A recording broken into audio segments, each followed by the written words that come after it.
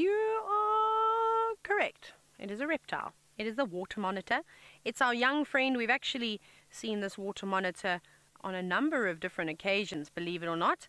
It loves this little termite mound. Now, it's obviously gaining the warmth that it is emitting. Look at that long tongue. Isn't that great? Just testing around. It's obviously how they taste. They're able to pick up on any pheromones. Are you going to go inside there? And I'm not sure where it's living, if it's actually living inside that termite mound or if it's going to utilize the trees and other things, but it looks like it wants to head down on in there. Now, it's not because of us, because if it was worried about us being here, we've actually sat here for a few minutes already, it would have gone in straight away. And I think it's gone, I'm exhausted. Careful you don't get stuck. It almost looked like it wasn't going to fit for a minute. That was quite funny, actually.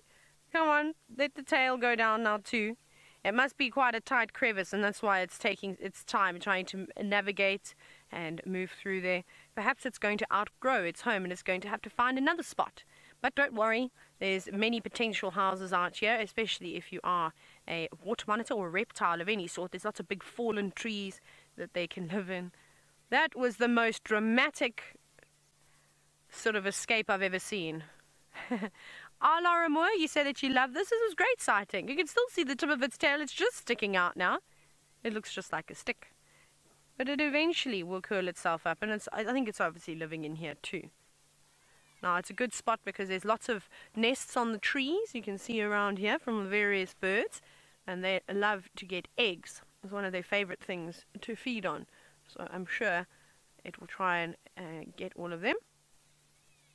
Where are you, Cape Glossy Starling? I can hear you making that strange noise. Make a call. They almost remind me of a cat. You hear it? Oh, here's one here. Actually, just on the ground next to us, hopping about in some elephant dung. It's not the one that's making all the noise. That seems to be sitting in the tree somewhere. But this little fella is moving about looking for all sorts of little insects. They're one of my favorite birds. I think they're my favorite starling species. Although I also am quite fond of the violet-backed starlings, and I look forward to seeing them again. We should start seeing them soon. Look at that beautiful eye. I think in terms of birds having contrasting colours, the Cape Glossy Starling is my absolute favourite. And I love the little black dots that they have on the edge of their wings, and a little tinge of purple too this afternoon. Stunning, absolutely stunning birds. And off it goes. Now, unfortunately, we don't have very many hippos here at the moment.